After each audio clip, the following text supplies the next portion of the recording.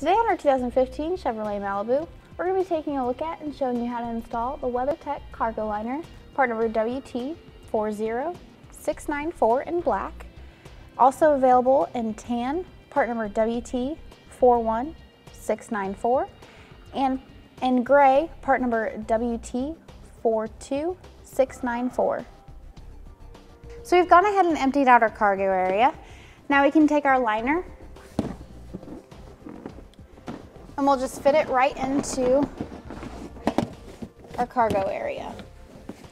Now that we've got it installed, we'll go over some of the features. Now the liner is going to fit perfectly around the contours of the vehicle. It might stick up in little areas.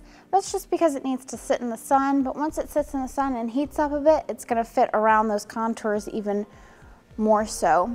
And it'll fit nicely against the vehicle and keep dirt and debris from getting onto your carpet.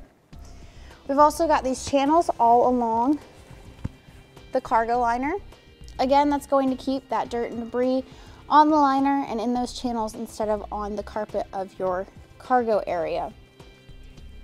The bottom of the liner is also textured to prevent any of your cargo from sliding around or shifting whenever you're driving. We also have a nice raised edge around the side of the cargo liner to keep any dirt and debris from getting on or underneath that carpet area there. Now these are very simple to clean. Simply remove your cargo liner, clean with soap and water, and then either hand dry or hang to dry.